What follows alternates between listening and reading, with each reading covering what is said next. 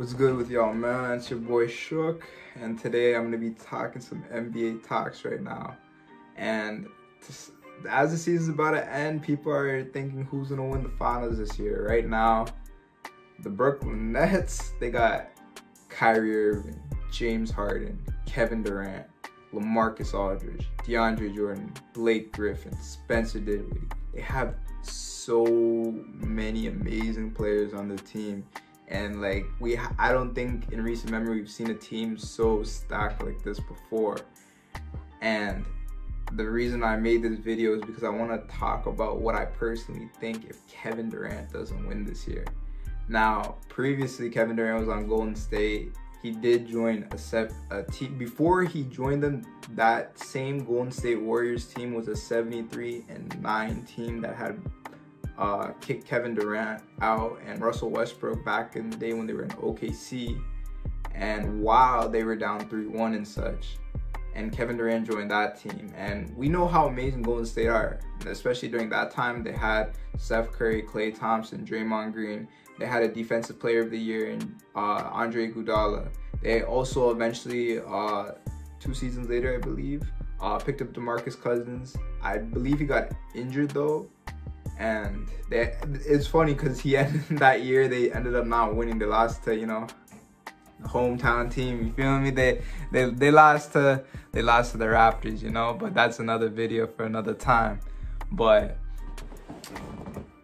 we saw how great Kevin Durant could be on the Golden State Warriors. He won 2 championships, 2 Finals MVP.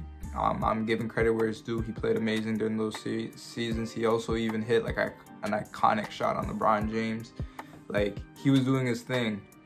But now he's on Brooklyn, and he's with even, I would argue, I'm pretty sure most people would argue too, an even more stacked team than Golden State. His team basically looks like an entire all-star lineup, It looks like some all-star team stuff, All these players are great and amazing in Brooklyn and such. And I want to say that if Kevin Durant doesn't win this year, I don't think he's going to be comparable to LeBron and can't be brought up in the top 5 conversation. Now, the reason why I'm saying this is because, yes, while LeBron did have some stacked teams before, I personally don't believe that they were to the level of the way Kevin Durant took it. And even when LeBron did have these stacked teams, when he had 2 other all-stars on his team, he would win, it was expected he would win. And when he lost, it was bad. It was bad. People were coming at his neck. So I want to see the same energy if Kevin Durant doesn't win this year. Because when LeBron James doesn't win with a fairly good, decent team, no, not even fairly, that's not even acceptable. An amazing team. If LeBron James loses with an amazing team, he gets the utmost hate for it, and he's bashed his legacy. You guys see it every single year. At the beginning of the season, they're always talking about LeBron's legacy, and then based on the previous finals, because this dude's been in the last finals for the last decade, They start making their judgment about him and compare him to Jordan. But what I'm saying right now is that if Kevin Durant doesn't win this year, he can't be in the top 5 conversation. He can't, in my opinion, be compared to LeBron James. And LeBron James will finish his career with a better career than Kevin Durant. The reason I'm saying this is just because if you're a top 5 player in the NBA, a top 5 player, you should be expected to win with the team Kevin Durant has. And I feel like the pressure is coming on closer towards the end of the season. But think about any top 5 player, in your opinion, of NBA history, if they couldn't win with the Brooklyn Nets that they have this year with their roster, then I don't know. Personally, I just can't put them in the top 5 because they just had such an amazing team. And especially the Western Conference is way more stacked than the Eastern Conference. There's good players on both sides, but in the West, if you lose, if you go on a bad losing streak, 5 to 10 games, you could not make the playoffs. Like, it's that tight in the Western Conference. Like, games matter and such, and especially in the East and such, they get more of a break because there's not too many competitive teams. There's still Philadelphia and Milwaukee and such, and you know, even my Raptors, you know, they're still in there. But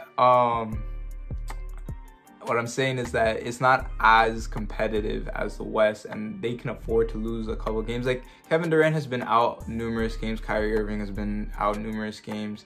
I guess what Brooklyn really has to do is try to work together with the team chemistry and such, because this is a new team. A lot of players haven't played with each other yet, and like figure out how they can all incorporate their games together, because all of these players on the team, a lot of them are previous All-Star or former or current All-Stars, I mean, and like players on the team that could be MVP this year, like Kevin Durant and James Harden. Like, they're playing nice this year. They're playing nice. But if Kevin Durant does not win this year, and by the way, I right now have Brooklyn as the favorites to win, especially with the Lakers being down without LeBron and Anthony Davis. If Kevin Durant doesn't win this year, I don't want to hear anything about him being compared to LeBron James. I don't want to hear anything compared to him being in the top 5, top 10, because a top 5, top 10 player would win with that team. Just straight up, I'm being honest. And to make matters worse, Kevin Durant, he's only won with teams that were like powerhouses in the NBA, you know? Golden State, the 4-year run they had, like, they were unstoppable. Like, literally, I remember some years and such, they were literally just almost like 4-1-ing, 4-0-ing every single playoff team. They were literally like, they swept the Cavs, they swept LeBron and such, you know? Like, I don't think that if he doesn't win with this team, especially for the fact that he's only won with Golden State, I do think it will hurt his like career and legacy, and I do think he can't be considered as a top 5 player in the NBA, and I personally don't think he can be compared to LeBron James if he loses. That's if he loses. If he wins, he's still, I'm gonna give credit where it's due. He still wins. I think he would win Finals MVP most likely. Him or James Harden. I think it's tough. There's so many great players on the team. Like, I can't just say one in particular individual win Finals MVP. But if Kevin Durant comes back healthy and such and does his thing that we all know him to do, then, you know, I have him. You could very well see him as the Finals MVP. But if he doesn't win, man, I want everybody who's watching this to come at the same energy you guys came at LeBron with when he lost if Kevin Durant loses. That's all I'm gonna say. Right now they're the favorites. They should win, especially with the situation going on and the injuries happening and such. They should win. If Brooklyn Nets win, I'm gonna give KD his credit. Credit is where it's due, you know. But if they don't win, I don't know what to say.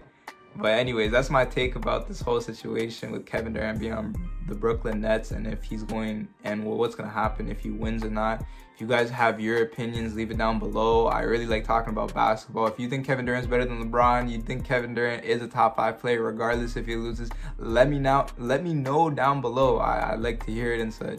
If you guys have any suggestions for the next video, leave it down below. And other than that, I'm gonna catch you guys in the next one.